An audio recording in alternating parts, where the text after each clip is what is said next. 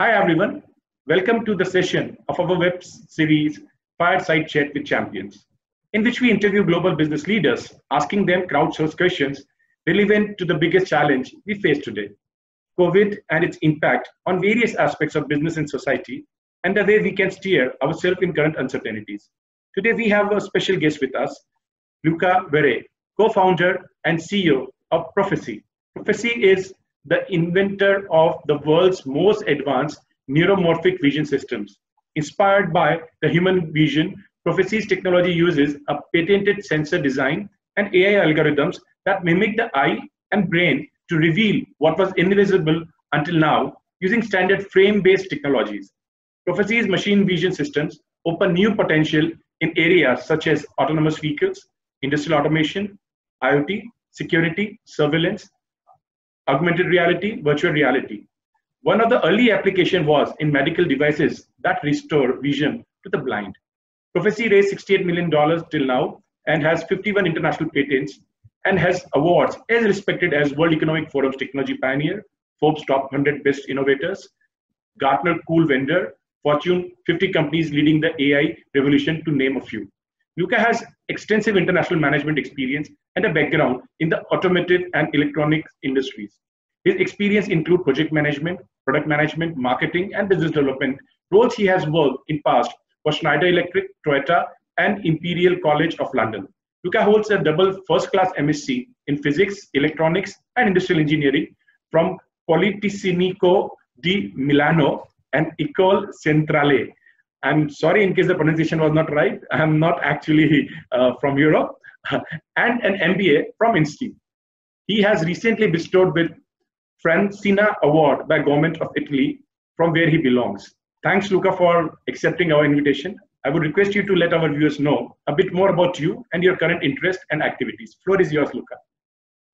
Thank you, Deepak, for this fantastic introduction. Yes, so I'm Italian. I'm an engineer by background, and I studied at the Politecnico di Milano, physics and electrical engineering.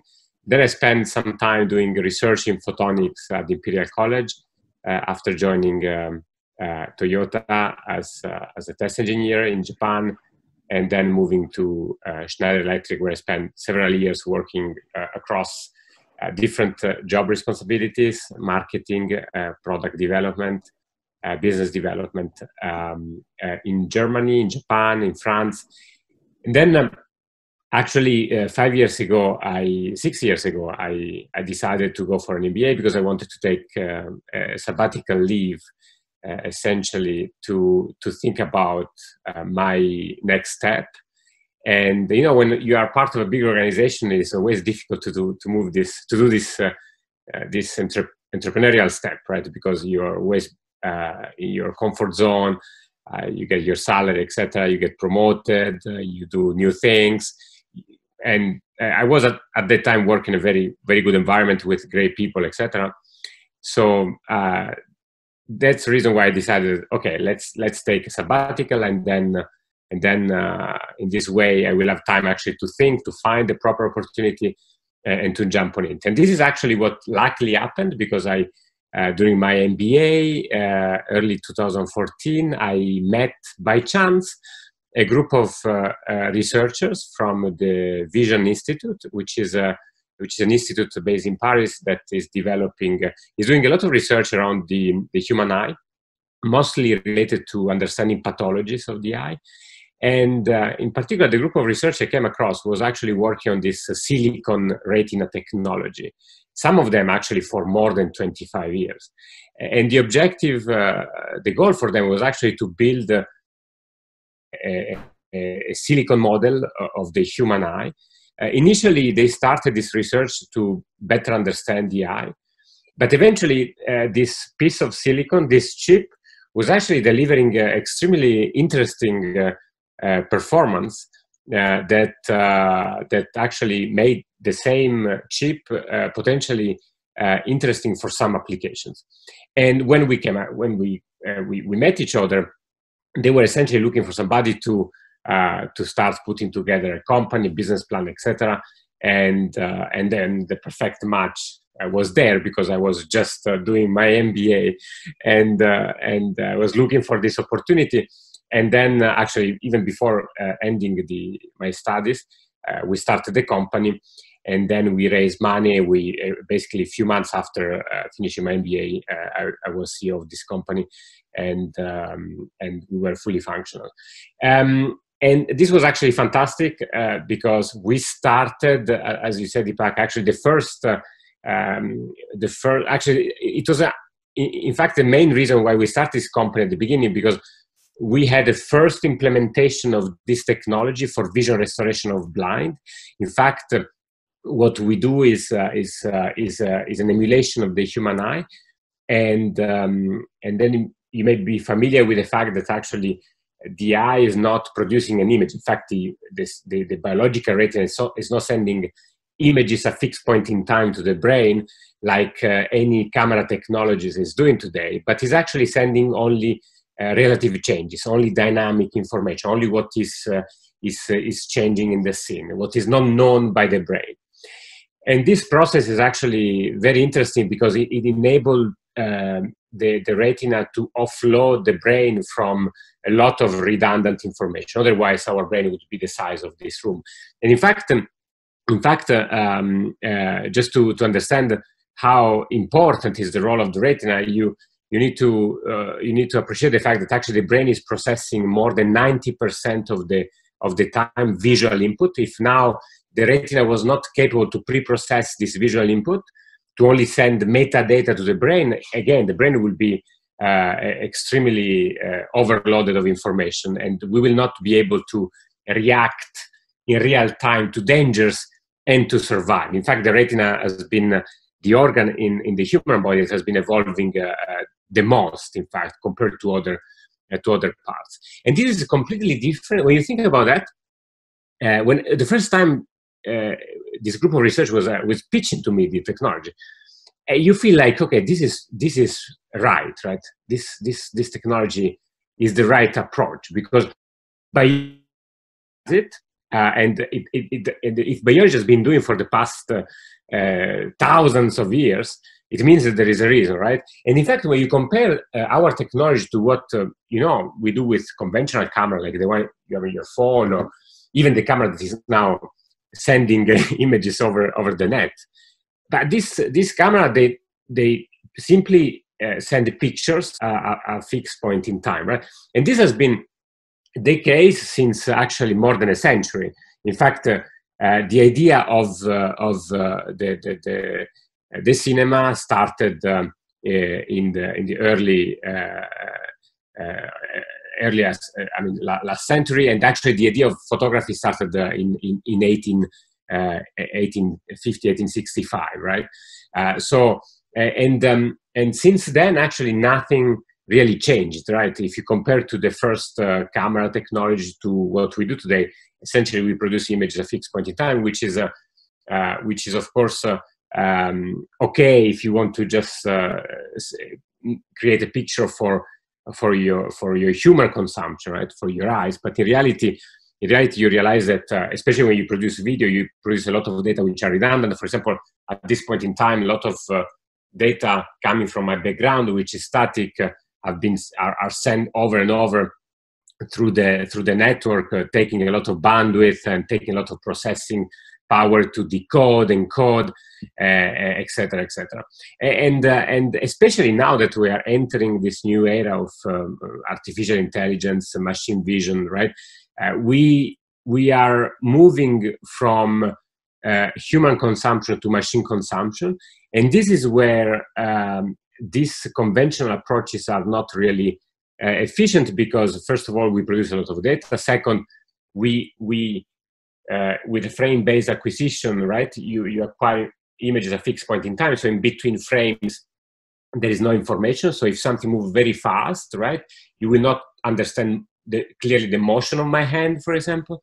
And third, there is another problem with conventional cameras, that exposure time is fixed. In fact, when you take a picture, you know that you need to select the part of the scene you want to look at, especially when you have very, very different lighting conditions, right? If now I move my camera towards the window, right, which is bright, you will see my face darker, right? Yeah, you see that it's changing because, yeah, the camera need to make a trade-off. Should I look outside the window or should I look at the face of Luca, right? Now it doesn't see my face because probably most of the scene is bright. So cameras make this trade-off, and the eye is not making this trade-off. When you look at me in this moment, right, if you were actually really sitting with me in my room, you would probably see outside the window and my face both well at the same time, because we don't make trade-off. And our technology doesn't, right? And that's great. For example, think of an autonomous driving application. If you are now driving through a tunnel, which is dark, and outside is bright, but should the car make a trade-off of looking at what is inside the tunnel or outside the tunnel? But certainly it has to be functional for both, right? Because otherwise you don't know where the danger is whether it's inside the tunnel or outside. So these type of trade-off are not acceptable for safety reasons, for example. So our technology brings this benefit of having this wide dynamic range. So they don't make trade-off of lighting conditions, all at the same time, right? So we have this technology that is fast, that is only detecting changes like the human eye, and with exposure time per actually pixel that make this dynamic range very, very broad. So we started actually 5 years ago with this technology, and now it has been, since 5 years, an incredible journey of development of the company. We're about 100 people, and we are based in Paris. We also have a few offices, one in Grenoble, and then we have commercial offices in Japan, in China, and in the US to support our customer. And as you said, we are working in this area, various areas, not only the medical area, but also now more and more into industrial automation, autonomous driving, and consumer devices.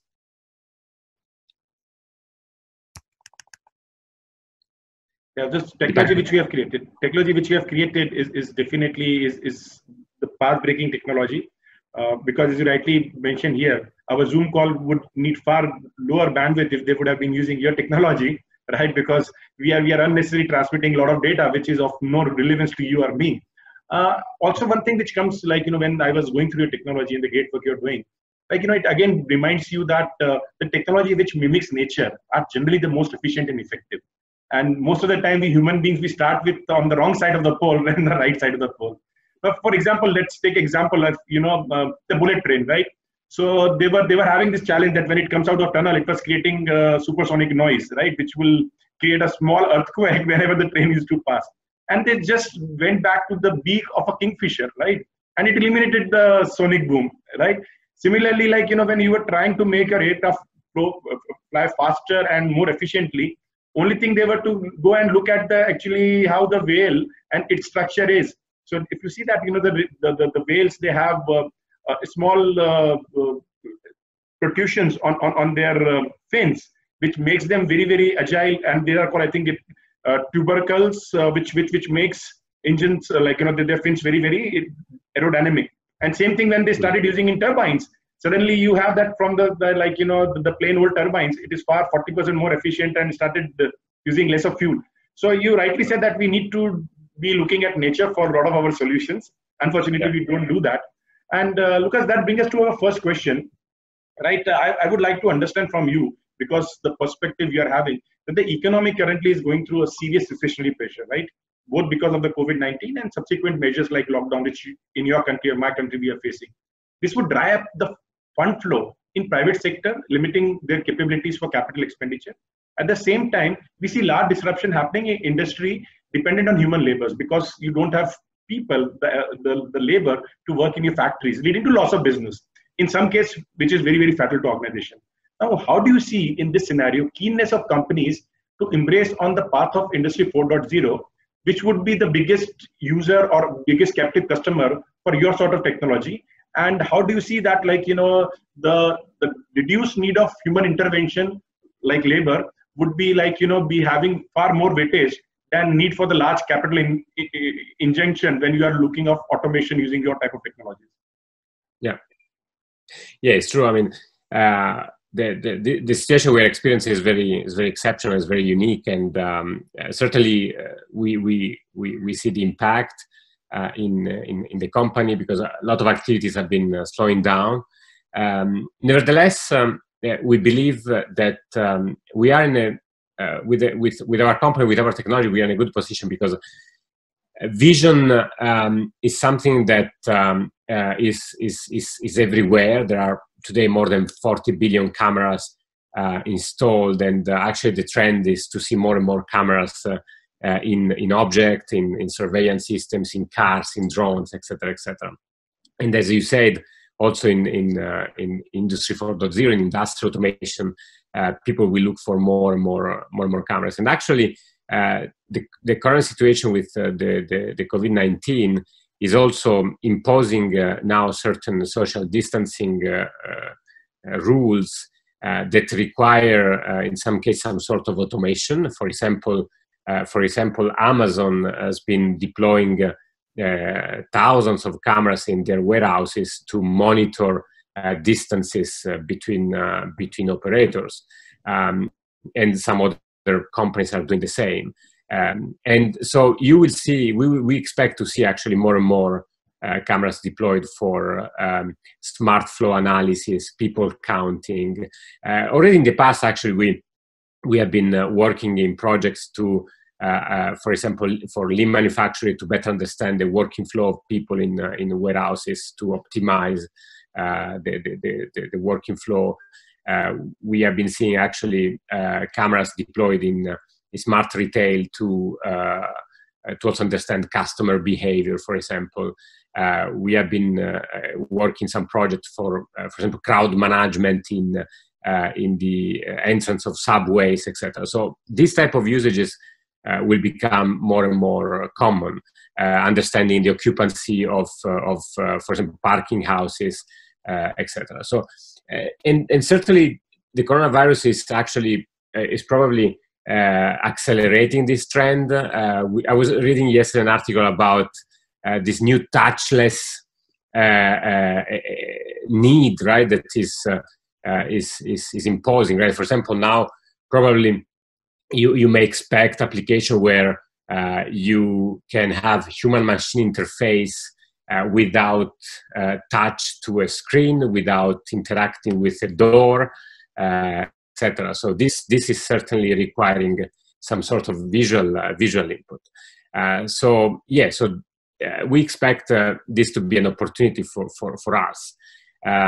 So in industrial application, but also in some IoT, in some surveillance, autonomous driving as well. I mean, in particular, when we talk about autonomous driving, we are thinking about application of autonomous robot delivery, for example. I mean, this is something that has been in the past weeks, months growing as well due to the coronavirus. So the delivery, the food delivery, for example, is it because restaurants have been closed, so people have been purchasing food for delivery. So there are companies that are now developing these fantastic robots for delivery, and these robots, they navigate the environment using mostly vision perception system, which we are developing as well.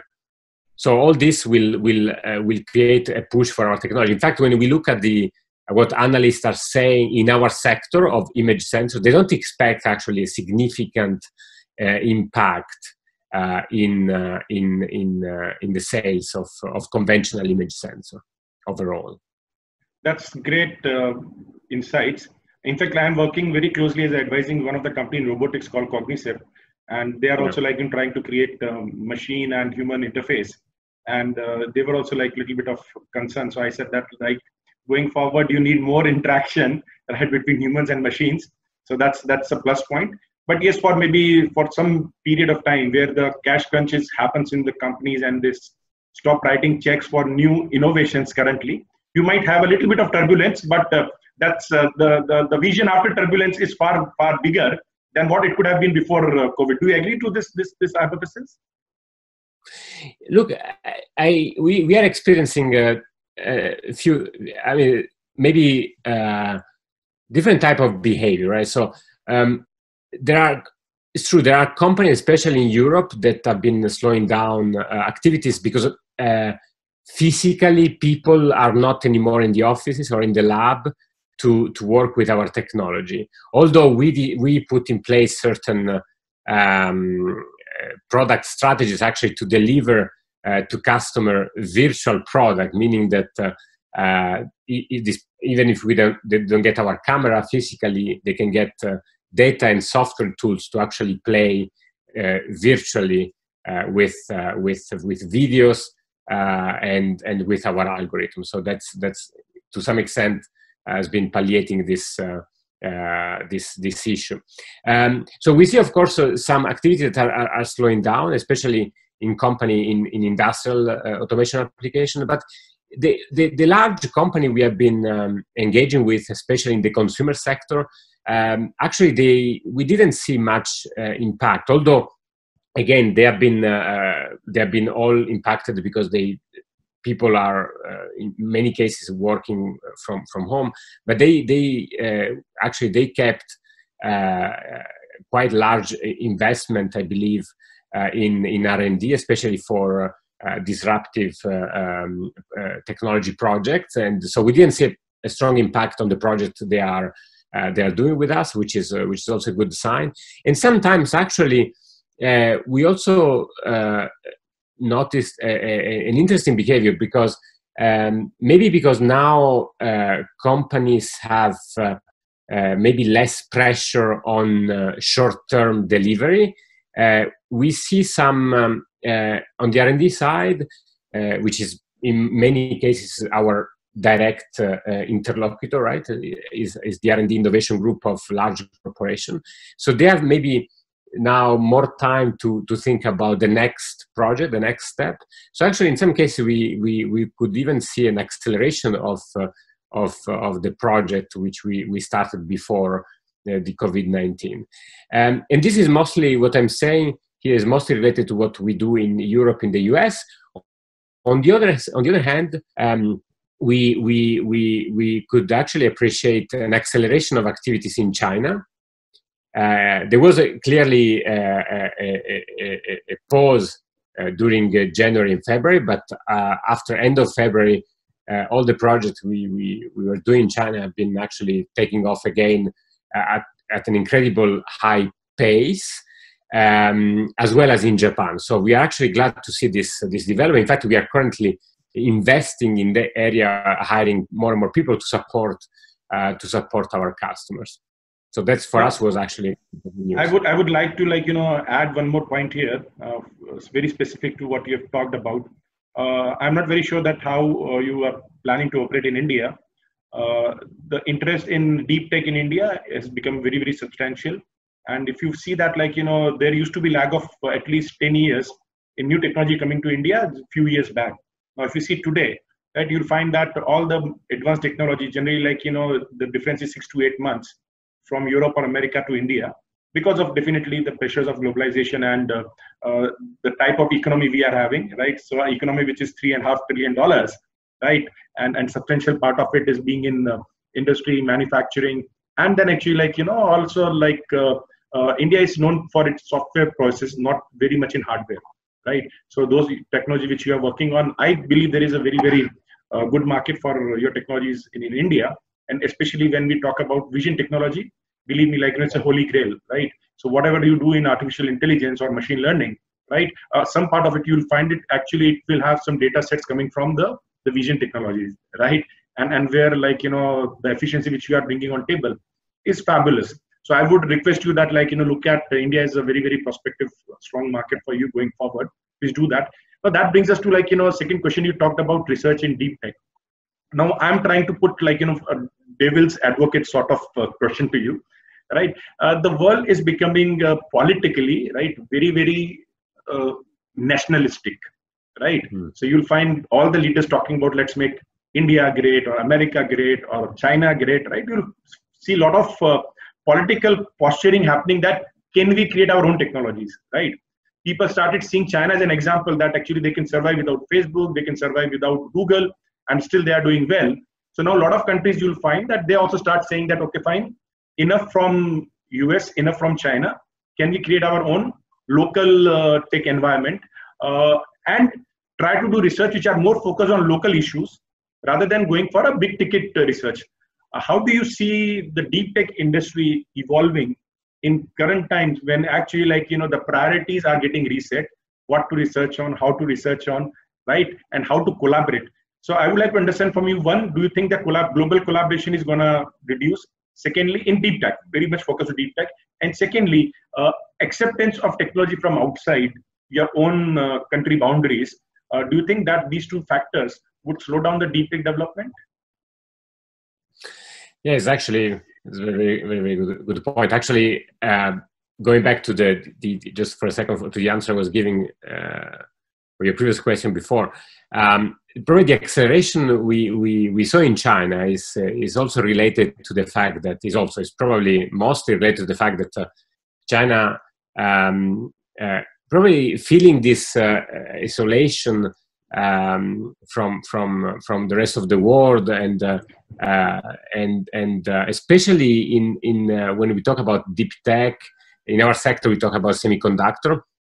China has been heavily depending on semiconductor companies from Taiwan, from the US, etc. So is very known today that the government has been investing and keeps promoting actually multi-billion investment initiative to grow the semiconductor industry in the country. So, and probably this was actually the reason why in the past few months we saw this acceleration, because the companies we are engaging with, they consider our technology a strategic one, and they decide actually to invest time and resources to understand the technology and to potentially adopt at a certain point in time. So to that extent, actually, we see a benefit. Maybe as a European, we are now sitting maybe in the middle between this tension that is raising between US and China. So I hope for a while we can actually leverage it, because we're actually working with both worlds. So maybe in the short term, I would say, yeah, there is certainly a strong. We see that investment in deep technology. So there is this willingness from countries to become more independent, and especially in the area, semiconductor. AI, there is this race, but I believe that overall, to really reach certain level of breakthrough innovation, we need to play eventually on a global scale. So maybe I hope this reaction is really temporary, but research has always shown that great innovation that comes from collaboration. So I hope this phase will only be temporary. What I regret to see, nevertheless, is the fact that, for example, Europe is not today playing as one continent, if you want, because fine, maybe US and China they try to focus on their own, but they have mass. They have a market. They have also huge investment potential to grow research. And deep tech require a huge capital investment, right? So they can afford to do that. But Europe, each single country cannot reach equivalent level of investment, right? So Europe can reach the same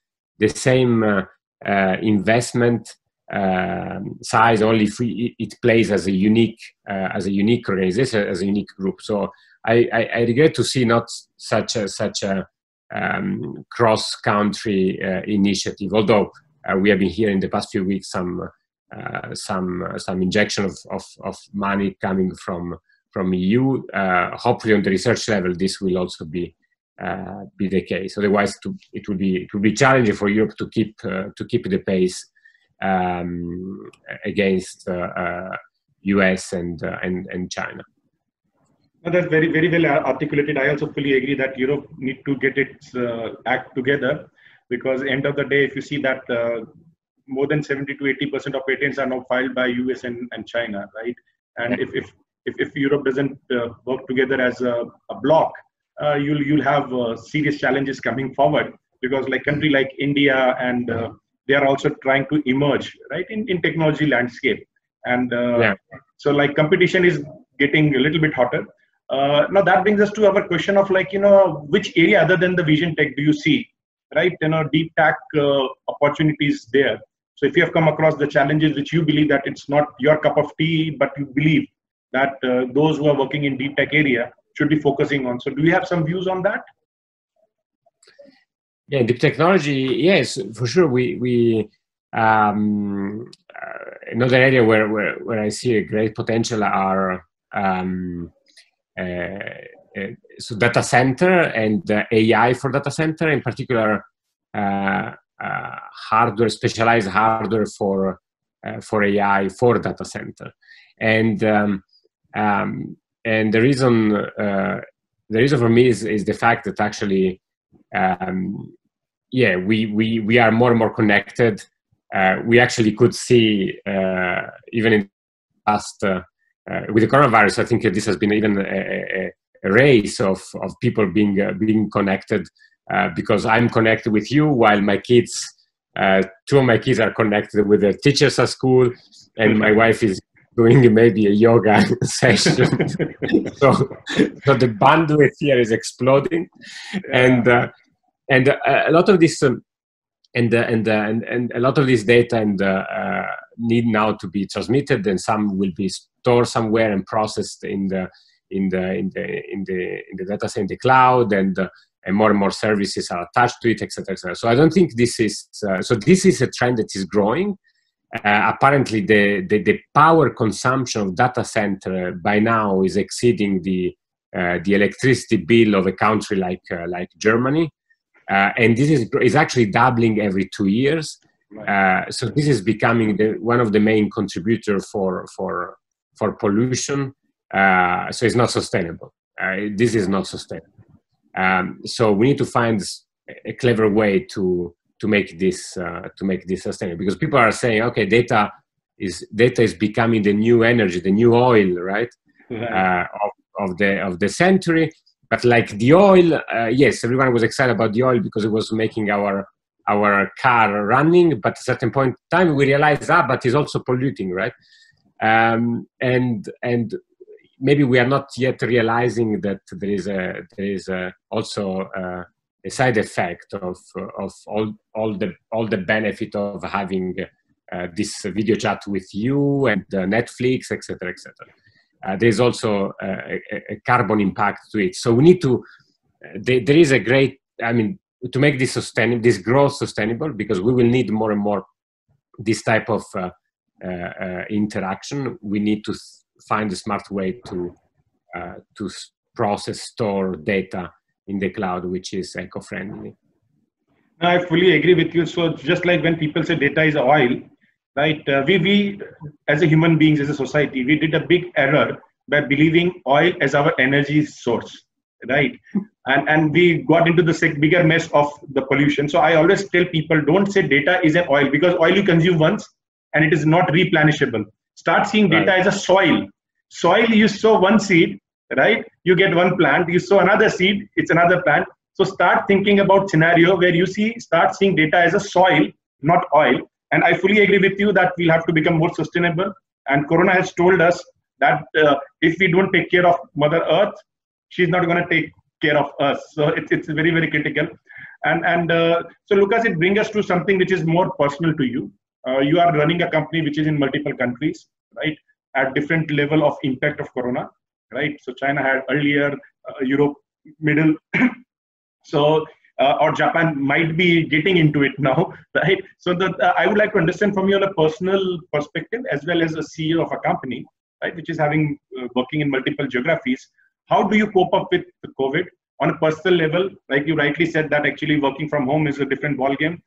You have been traveling globally. You have been interacting so much with people, and suddenly you are locked down. So it will have a personal crisis as well, right? So how you are coping and how your organization is coping with the COVID? Yeah, so personally, yes, I have been in lockdown since mid of March. I will start actually going to the office next week. I'm actually glad to go back because I want to meet also my team. We have been actually trying to work. I mean, as much as we could with using Zoom, using Teams, all these fantastic tools, which actually we all realize that we can do. I think we can do a lot with video conference tools because I've been since I started the company until this lockdown, I've been actually progressively traveling more and more. I was traveling more than 50% of my time. I was spending 1 week a month in the US, 1 week a month actually in Asia, and stepping back a little bit with looking at my family now every day and spending time with my kids in the morning to have breakfast, etc. Of course, now I enjoy the lockdown. I really enjoyed the lockdown because I could really appreciate this daily life with my family, which I was having, of course, but maybe just over the weekend was a bit different. Was more before. My life with my family was sometimes like the time you have on vacation, right? It was not a daily life. The lockdown brought me back to a daily life with my family. So this is something I appreciate, and I learned that I need to do more. In fact, even if we will go back to some new form of normality, with these tools, working remotely is teaching us that we can do a lot, even if you don't travel as much, right? Because maybe I don't know. I felt like we were actually creating some habits in traveling, and maybe posing for us certain obligations which were not in the end as effective as you could see now that you are forced to work lockdown. And maybe because this lockdown is fantastic in the sense that is a global experience for everyone. So I think this lesson is not only for me; it's the lesson for everyone. So people will probably set different expectations. Those obligations I was talking before, maybe people will not expect them anymore. So we will find a proper way to work from distance in a more effective way. So that's a good thing. Nevertheless, of course, working from the office is also very important because there are certain things that you cannot do otherwise. So I'm also looking forward to go back to meet my team and also to start working with the team.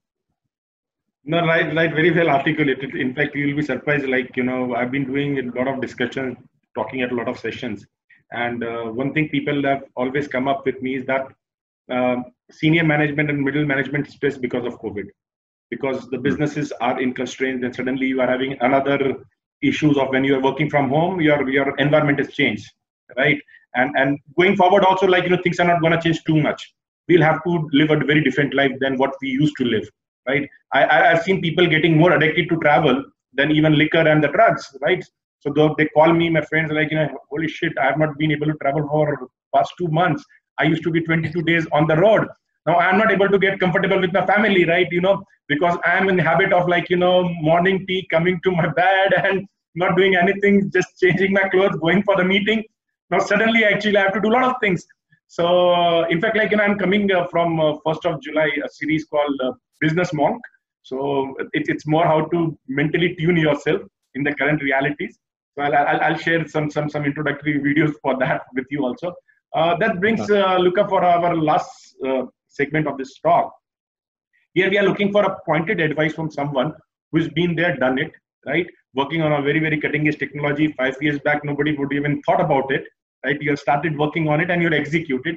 You got customers, you got partners, you got investors, and now you are actually ready to fly, right?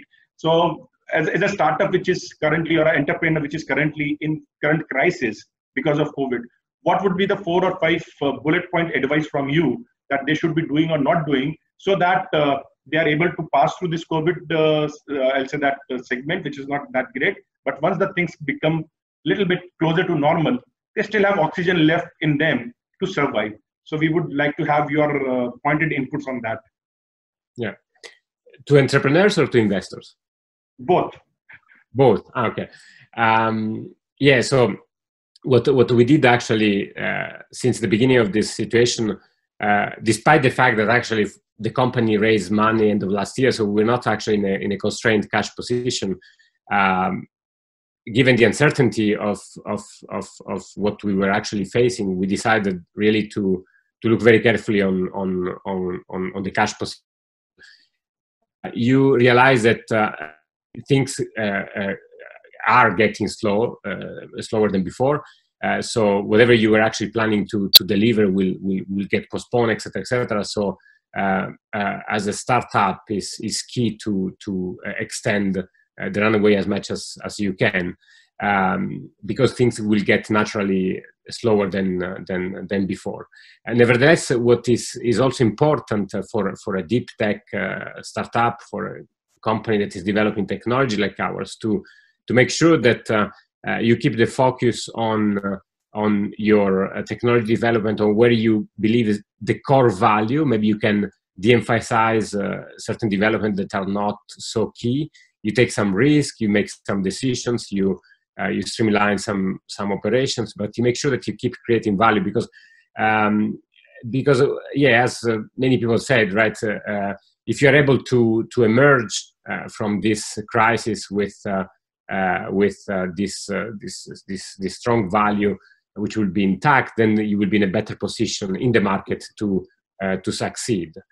You need to keep strong, right? So first message is to really control cash, focus, make sure that you keep developing your core value with the company.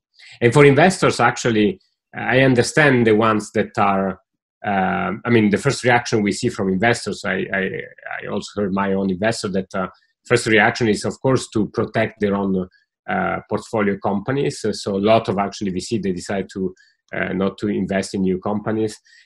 True, but some actually are still investing in companies, because yeah, also past crises show that great companies have been actually creating during crisis period, because actually it's I mean, what we have just been discussed. I mean, the coronavirus is shaking, and it probably for our generation, right?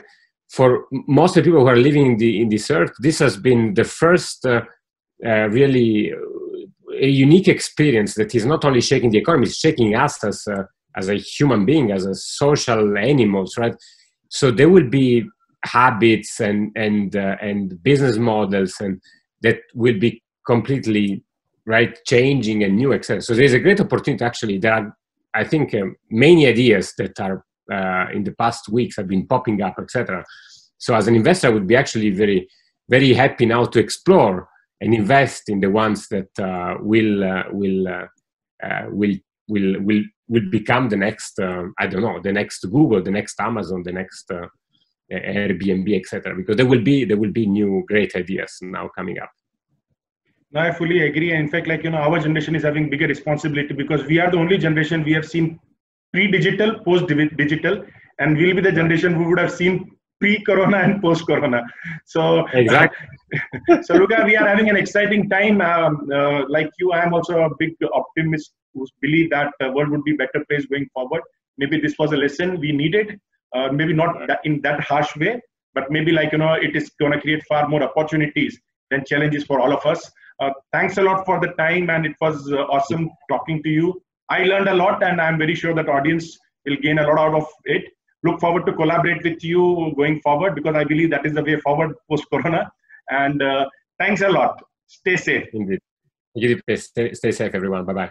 Bye.